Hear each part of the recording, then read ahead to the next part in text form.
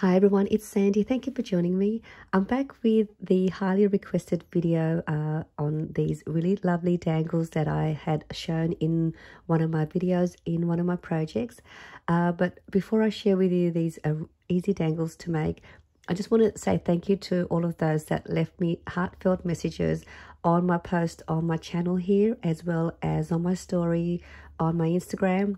I was a bit unwell for about 5 days or so. I had a throat infection and lost my voice for a few days, and I just needed to have a really good rest. And I'm back now to show you some videos and back on track. So again, thank you so much for everyone that left me those messages. I love you all so much, and that just really lifted my spirits to really recover really quickly and be back on my feet.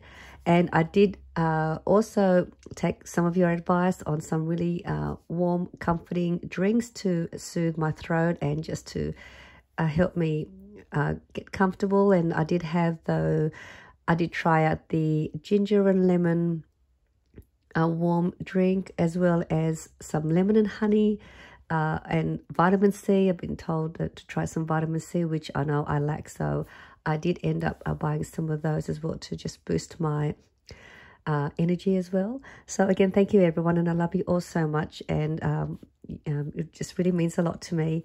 So my voice is still a little bit not that great, but I'm fine with that, and I know I'll get better. But I want to show you these dangles. All of you have been waiting to see how you can make these, and it was a dangle that I had on one of my projects, and it was this one here. And I'm going to show you how you can make these as well. So these are some of the ones that I'd made, and I'm going to show you 2 ways on how you can make these. So this is just one of the ones that I've made, and it just has a string, and I added one of my embellishments here at the bottom to add as a focal dangle, and then some beads and a little charm. And this one here is the other one. I use one of my heart paper laid embellishments that you've probably seen in some of my projects. And there's some beads on that, and add a little tag and a tassel. And these ones are similar to this one here that I had shown you. Let me just show you. So this little flower satin charm is attached separately onto a jump ring, but this one here is just threaded through the hole here, and then I just tied a knot. So it's the same as this one here. So it's exactly like this one, and then you can just add more dangles to the hole to make it more decorative. And then these ones here, I've added a little ring or a jump ring to the top, so that you could have this dangled onto like a tag if you like. You could add these onto some packaging. You could add some more string to the other end, and then you can then add it as another dangle. So it's just another way. So I'm going to show you these 2 ways on how you could make these. So if you have these rings, you could also try making it this way as well. So we'll start making one with without the jump ring. And all you need to make these, I did use acrylic beads. I find acrylic beads are lighter to use, and the holes are bigger. So if you don't have any beading tools, or like little like the tools for beading, we don't need to use that in this tutorial. But you will need a needle of some sort, so you could thread your beads through the string. So I've got here's some of my acrylic beads, all different sizes, and you can see the hole is nice and big too, so it'll thread easily. And also if you have some tassels or some charms or little pendants that already have a little loop, then that's good, because that's ready to thread through. Or you could also use some of your paper tassels if you've made your own tassels. And I have one here that I've already got a little ring at the end. And then I've also got a couple of my embellishments that I'm going to use in this tutorial that I've already punched a little hole, so I could thread the string through. And you can also use these sort of charms or pendants that also have loops already onto the piece already, so you can use those. And then I've got here also some jump rings that I'm going to use for the other piece, which is this one. And this size here, I think it's a 10 mil in size, so you can use any size ring you like. This is a 10 mil. You could use a 12 mil or 8 mil size, millimeter, sorry. And then I did use some crochet string to make the to hang the beads off. And you can also get thinner crochet string if you want to use a thinner one, if this one won't thread through your needle eye of your needle. You could also use embroidery thread or embroidery floss, anything you like that will thread through your needle.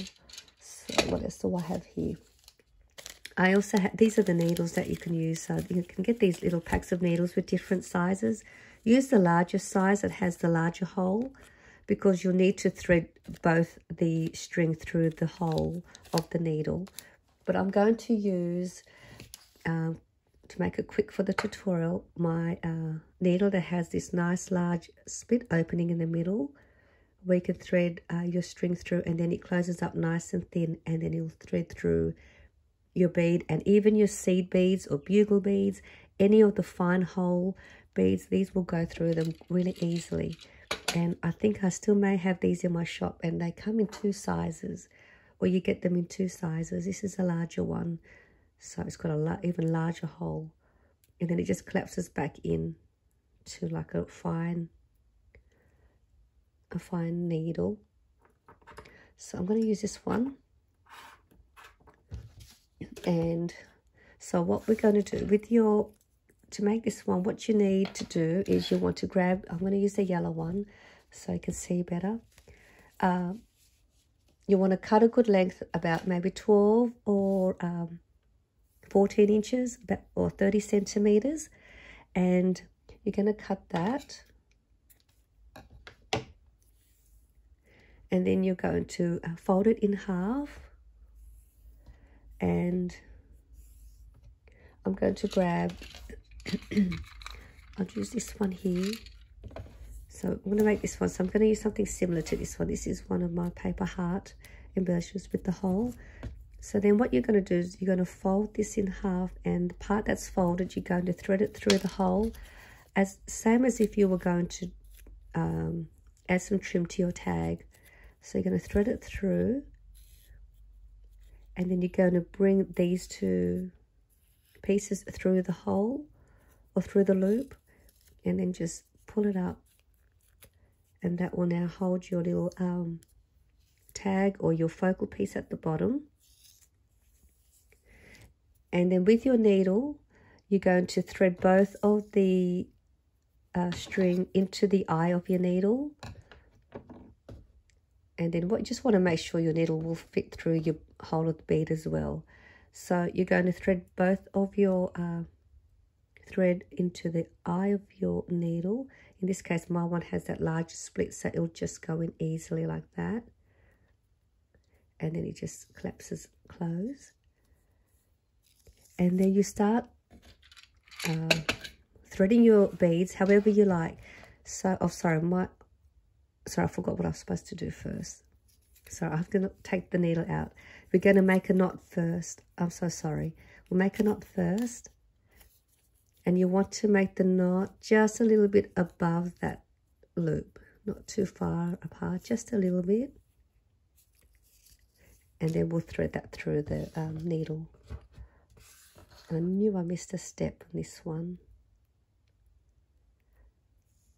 So I'll just thread that back through. So now you have that knot, and that will stop your beads from going through to the focal piece. So I've got here 3 beads, so you can do as many beads as you like. So I'm just going to randomly pick a couple of beads. I'm going to thread that through, and you're going to see I've thread that through the needle, and I'm just going to pull it through, and then it will just slide through easily like that. and your needle will do the same. And then you just grab another piece of another bead, and this is a small one, and you're going to see I'm going to thread that through, slide it down, and you went through all 4 strings, and then I've just done that, and then I might just add one more. So again, you just add as many beads as you like. So I've got 3, and so I'm happy with that. And then you can leave your needle in there so you don't have to keep taking it out. You're going to tie another knot,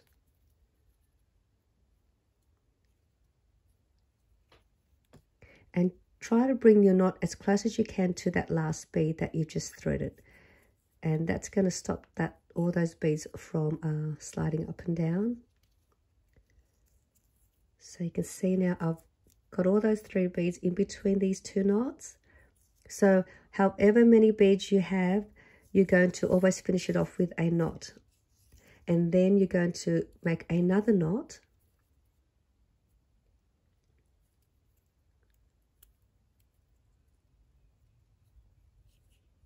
and you're going to bring that knot just a little bit, just apart from that last knot, not too close and not too far, just a little bit. And then you're going to continue on making your next segment of beads or a charm. So I have here a charm on the end. So let's do that. If you have a charm, so I'll use this flower one. So what you're going to do with that one, I'm going to have to unthread this now. I'm going to take it out. I'm going to separate the 2 and thread the pendant or charm through the loop.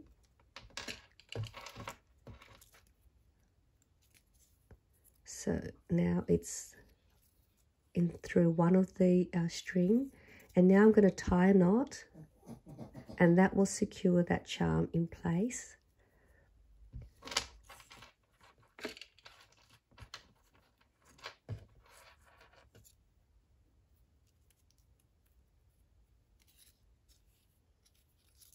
So you can see now that's already tied inside.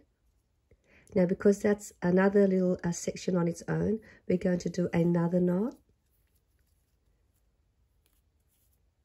And again, just bring it as close as you can to that last knot of that charm.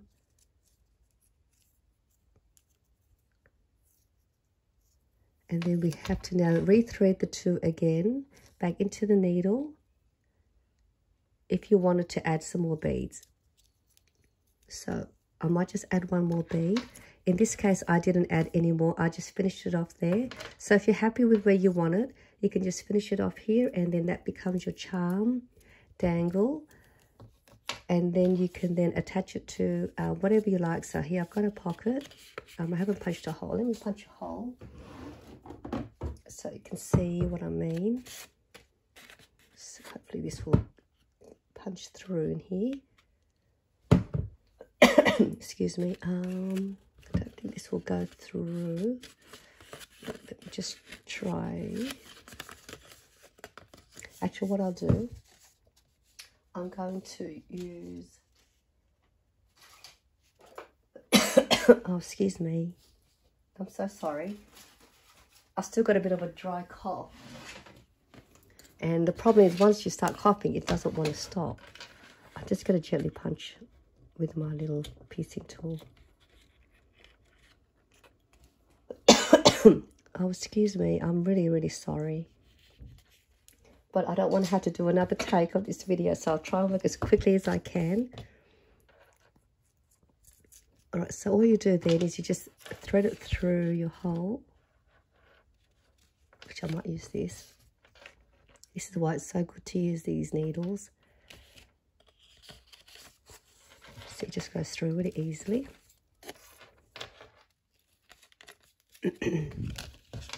And then you just tie a knot. And make a little bow or whatever you like. And that finishes off this one. See, now that just dangles on your little hole onto your project. Just tidy this up. So that's how you do this one. And you can keep adding more beads if you like, but it just then becomes quite long. So that's that one. So this one is the same. I've done that the same. I just added a tassel and one of these onto the end just to add more fun bits to it. And then this one here with the string, with the jump ring. Let me just take one of these rings. What you're going to do with this one, you're going to cut another length.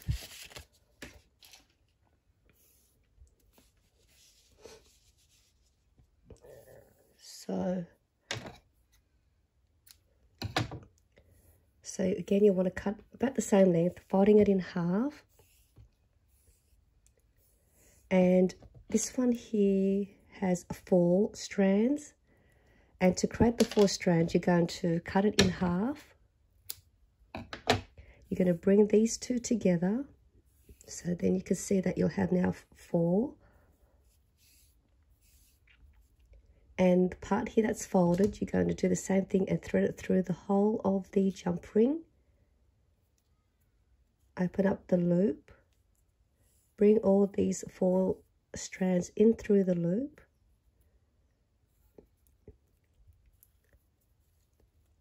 Oops.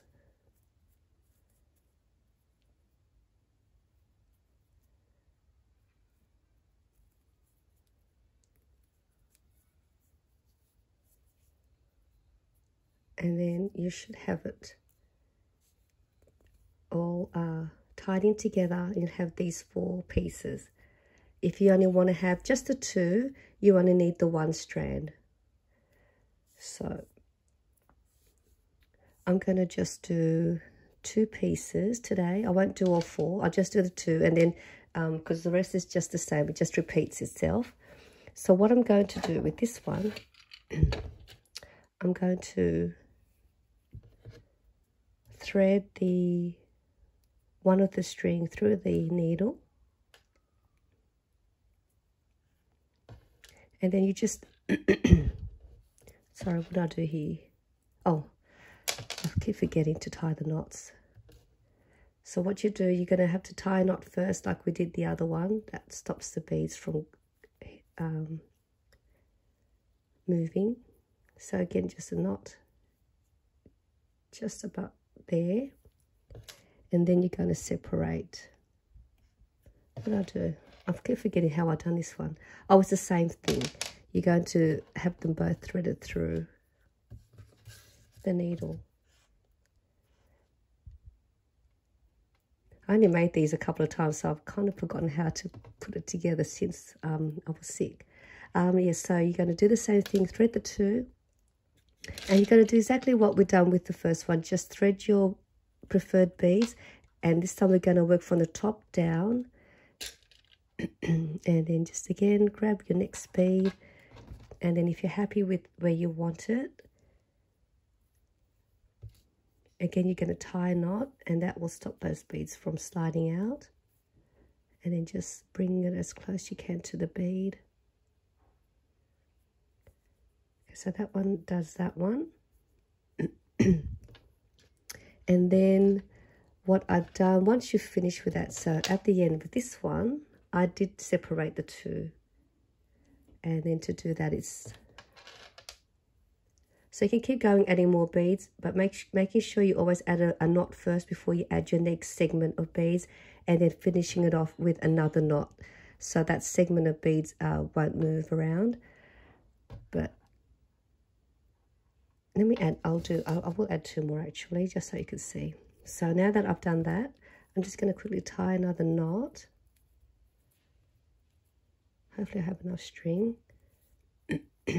So I'll tie another knot as close to that knot. And then I'm just going to just add another little one, just so you can see. So I'm just going to have 1 bead there. So because I've only got the one, I can now just tie a knot and finish that one off.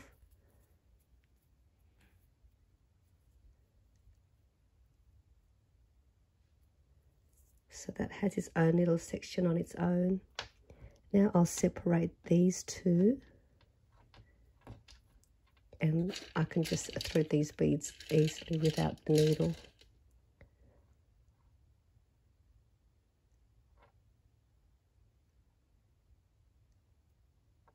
So that's one bead. Now in this case, I don't have to tie a knot on the top, just at the bottom, just to stop the bead from rolling out. And it's nice to have that moving up and down for that one.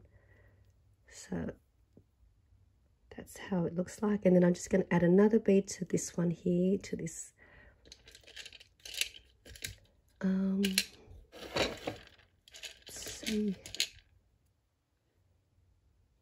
Use this pink one.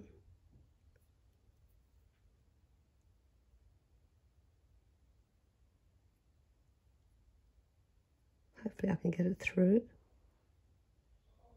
I have if you cut that at an angle, sometimes it works. Now I'll just put, I'll just use the needle. It's quicker. And then I'm just going to maybe have that sitting a bit above that yellow one. So I'll have the knot about there.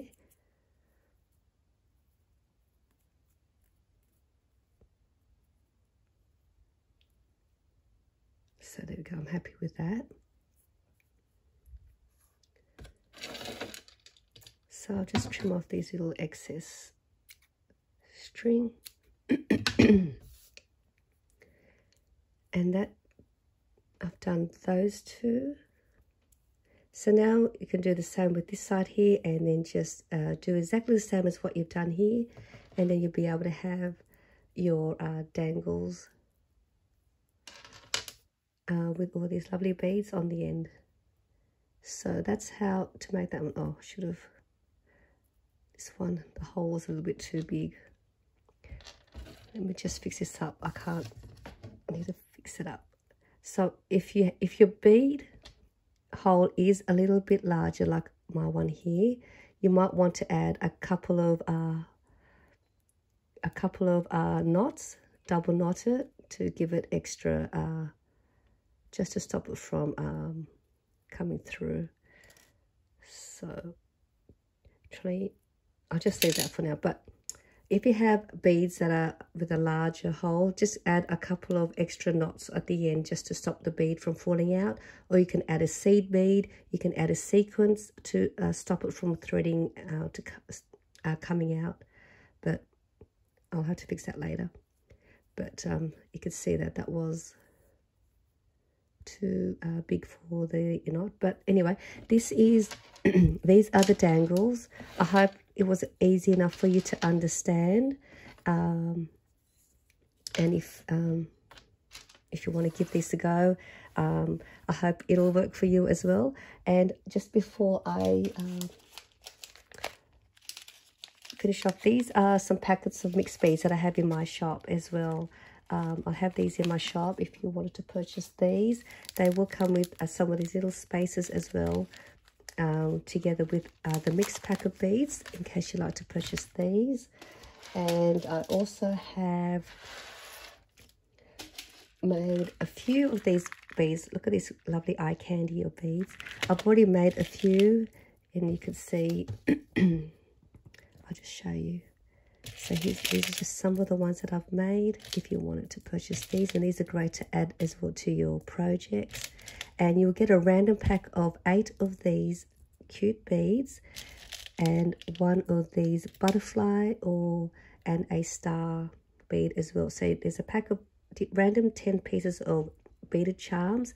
You'll get this lovely little pouch with it, as well as a couple of jump rings and a couple of clasps as well to include it in the pack. So I'll have these beaded charms, pack of 10 with a pouch and some of those. I'll also have a pack of these in the shop, and get these two together if you're interested. So I do hope you enjoy this video on tutorial on my beaded dangles, and I hope to see you soon in my next video. Again, thank you everybody. Bye for now.